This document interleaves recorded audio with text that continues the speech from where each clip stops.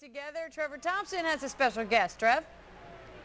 Thanks a lot, Angie. Well, tonight, Rasheed Wallace has 26 points, leads the Pistons in scoring for the 13th time this year. Sheed, they had no answer for you inside tonight, big guy. Just playing, just taking what they give me. They switch a lot, so, Dice, myself, and Ben, we had to go ahead and punish them down low. Ben told me before the game that you guys were going to make a concerted effort to go inside and establish a presence inside. Were you the man they were going to tonight? Well, it's any of the bigs. Myself, Dice, Ben, Dale, but they switch a lot, so that's just easy post-up. Tonight you guys clinched the Central Division title for the 4th time in the last 5 years. What does it mean to you guys, especially with 16 games left? It means a lot, but we still have one goal in mind, and that's to go ahead and get that shit.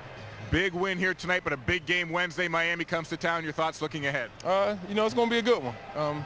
They had to play a good game yesterday or the other day, and so we just got to go out here and just play Pistons ball. Appreciate your time tonight, Sheed. Thanks a lot.